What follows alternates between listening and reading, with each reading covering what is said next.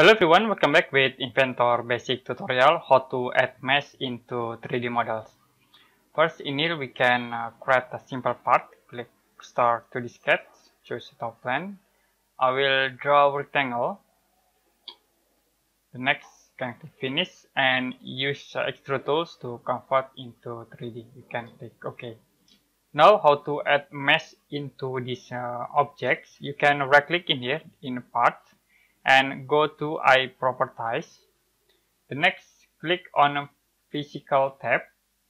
In here you can change materials, like we set into steel for material, and you can add mesh in here. You can set into 1 kilogram, so it will be automatically changed for the other options. If you don't, you can click apply and close, so it will be automatically apply on the object.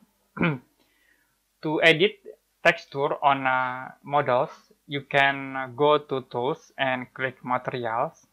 Will be open material browser, and still in here you can right click to edit these materials. The next, go to appearance, and in here we click on image. Now in here you can change sample size, like we can set into 1. So this for 1. If you done, you can click close and OK to apply. So we already insert the material and mesh into these models. And if you have any question about this tutorial, you can comment below this video.